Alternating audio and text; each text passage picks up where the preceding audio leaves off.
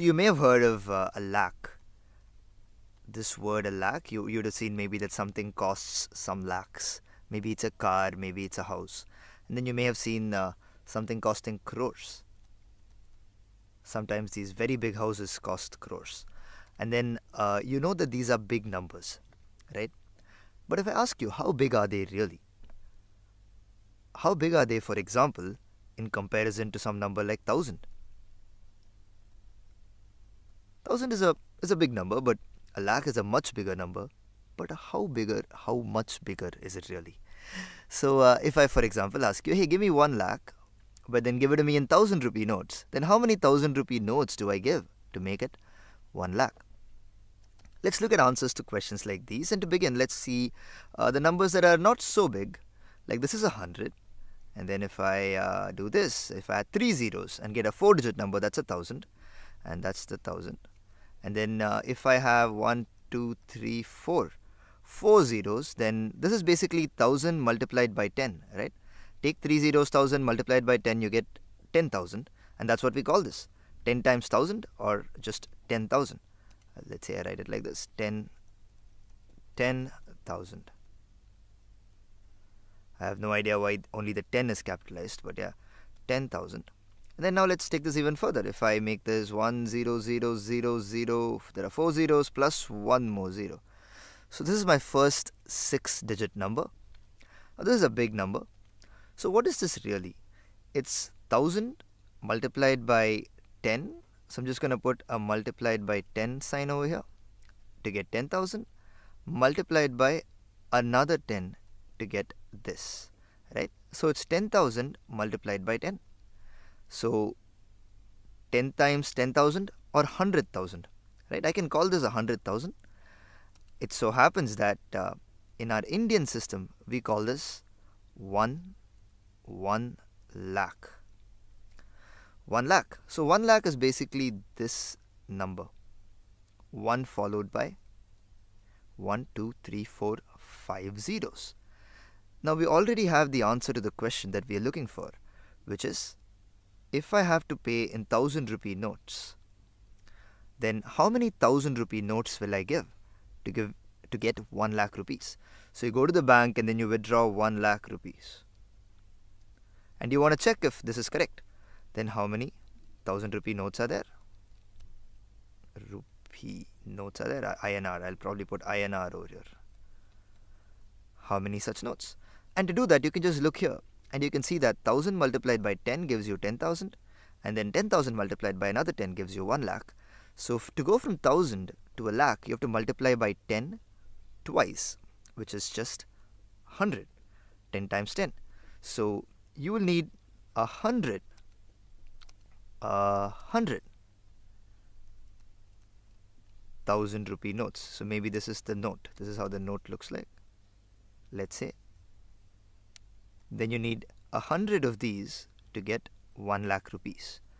Now we could go bigger than this.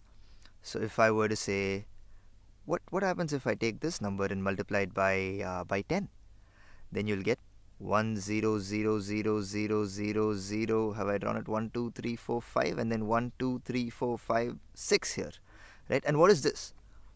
This number is what we call, see, it's a lakh multiplied by 10.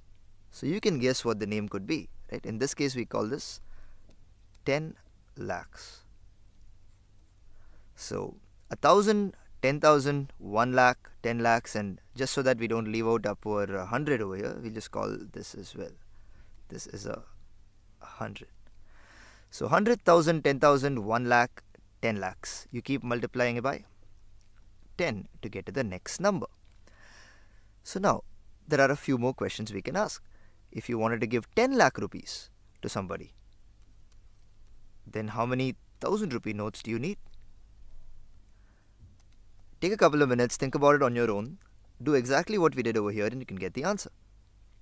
And if you did that, you would have noticed that to get 10 lakh rupees, you actually need 10 times 10 times 10 or 1,000. You need 1,000 rupee notes. So if you get a 1,000 rupee note and then you get 1,000 of those, then you have 10 lakh rupees. Now, another question you can think about is that if this so happens, this bank is like pretty crazy, and if they give this to you in 100 rupee notes, so if they give you 1 lakh in 100 rupee notes, then how many hundreds do we need? Think about that question. So now you know exactly how big a lakh is. It is 100 times 1,000. So you take 1,000, make it 100 times bigger, then you get a lakh. Or you take 100 and make it 1,000 times bigger, because you get 10 times 10 times 10. So 100 rupees taken 1,000 times, 1,100 rupee notes gives you 1 lakh rupees again. And you can keep playing this game. I'm just picking one thing here, picking one of the combinations, so you can pick whatever you want to. So now that you know these numbers, what about this guy? You probably know that a crore is much bigger than a lakh, but how big is it really? So let's do that. Let's actually take the numbers where we left off, which was 10000. This was 10,000. This was a lakh, L-A-K-H. So 1 followed by 5 zeros is a lakh. 1 followed by 6 zeros is 10 lakhs. And this is what we call them in India. In the international system, we call this a million. And you will learn about this in the next set of videos. But for now, you just can take this as 10 lakhs. And then you have, and I'm going to write this in like nice big letters, 1, 2, 3, 4, 5, 6, 7. Like 1 followed by a 7 zeros. So this is my first 8-digit number. This is a big number. 8-digit.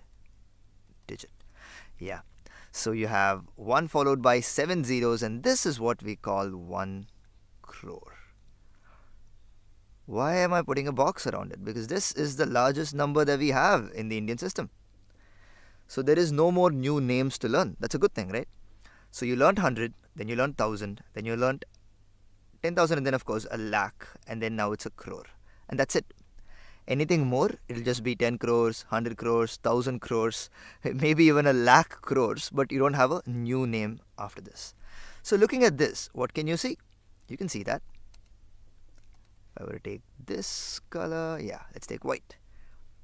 Then you can see that to go from lakh to 10 lakhs, I multiply by 10. And then to go from 10 lakhs to a crore, I multiply by another 10. So how big is a crore really? A crore, 1 crore, is equal to 100 lakhs. That's 100 lakhs. So a crore is 100 times bigger than a lakh, which in turn is 100 times bigger than 1,000. So 100 thousands give you a lakh. This is actually, I think the way I've written it is confusing, so I'm going to take this down. So I'm going to write 1 lakh equals 100,000. So 1 crore equals 100 lakhs, 1 lakh equals 100,000. So now I'm going to ask you a question that I'm tempted to ask. Now that you know how big a crore is, how big a lakh is, in terms of numbers that you're already familiar with, like 1,000 and 100, then I ask you, somebody has to give you 1 crore rupees, right? And they decide to give it to you in 1,000 rupee notes. Then how many 1,000 rupee notes will they give you? It'll take a long time for you to count, but how many will they give you? You can do that by looking at, okay, 100 thousands make 1 lakh, and I need 100 lakhs to make 1 crore. So I have to take 100,000 rupee notes and then have 100 of them. So 100 times 100, so you're going to get 1 crore will be 1 crore equals 100 from here and another 100 from here. Maybe I can even 100 lakhs, and each of those lakhs have 100,000 in them. So one more 0, 0, 1,000 rupee notes. So maybe these are our 1,000 rupee notes. Maybe that's how they look. There's 1,000 written on them. So you have 10,000 of these, and then that means that you have 1 crore rupees. So I hope that you have a good intuition now for how big a crore is and how big a lakh is, and how they compare to smaller numbers like thousands and hundreds.